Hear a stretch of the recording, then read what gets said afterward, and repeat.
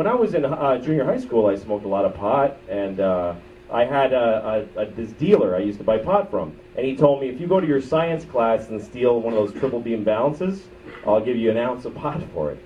Fucking yeah. So I stole one, and he gave me an ounce. And he said, if you get any more, I'll take them because I can sell them to other dealers. Anyway, I stole 14 scales. True story. I stole 14 fucking scales. And smoked all the pot. Didn't sell none of it. Just got so high for the whole year. I was stealing scales and smoking the dope. It was awesome. It might to date be the best part of my life. It was the greatest, most satisfying time of my life.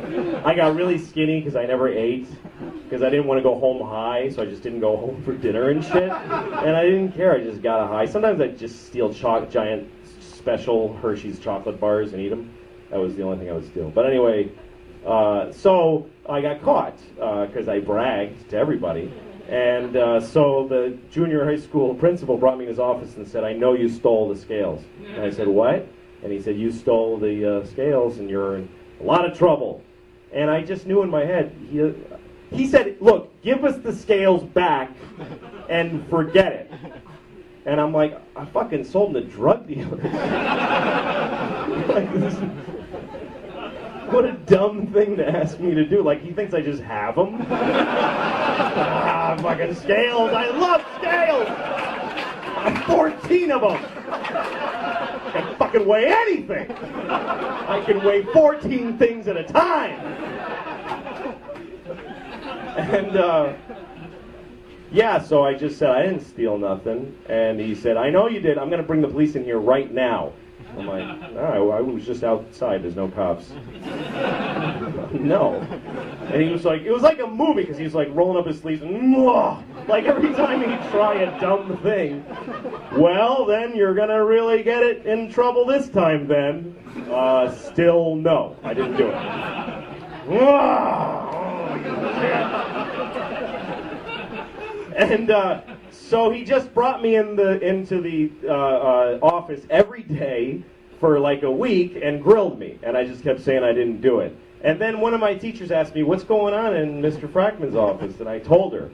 And she got really mad at him and rallied all these ex-hippie teachers who I was fucking blowing off and showing no respect to, and got them all to protest that he was doing this to me. And they all defended me. And my parents got brought in, and there was one point where we're in the office, my father, I was sitting there and my dad's sitting, and he says, did you steal them? And I said, no. I just kept saying no. And he said, I know when my son is lying to me, and how dare you accuse him? And I watched my father do this, and I was completely wrong. And the whole time I'm just thinking, I can't get the fucking things back. Their pot dealers own them now.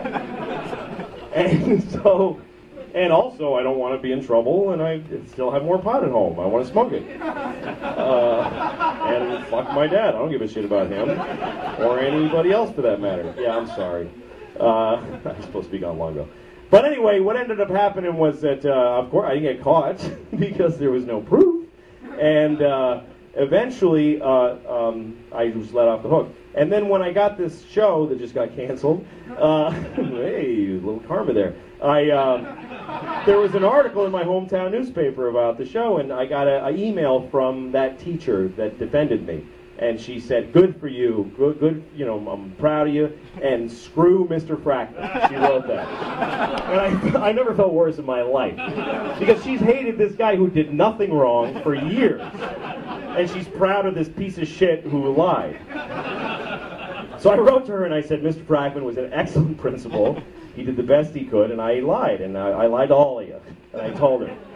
And...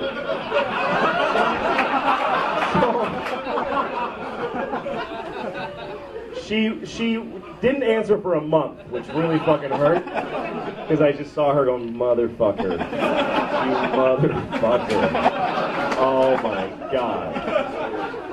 And she finally wrote back and she said, okay, like it started with okay, which meant she did have to fucking stew for a month. Sucker.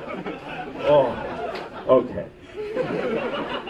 And she said, you shouldn't have stolen them. I'm disappointed you stole them. But the reason we defended you was because you were small and he was big and he was trying to intimidate you. Even if you did do a crime, it was wrong for him to have you there without your parents or a lawyer. And so I'm glad we defended you.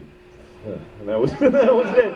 And I'm sorry the ending is not as funny as the part right before it. But that's what happened. And I always say to myself, I owe that school 14 scales. I should go buy them and give it to them. But I ain't going to do it. I'm going to fuck everybody. The way I look at it is that they're not me, so I don't give a shit. Anyway, sorry for the dead spots, but I'm trying new shit, and thanks for your patience.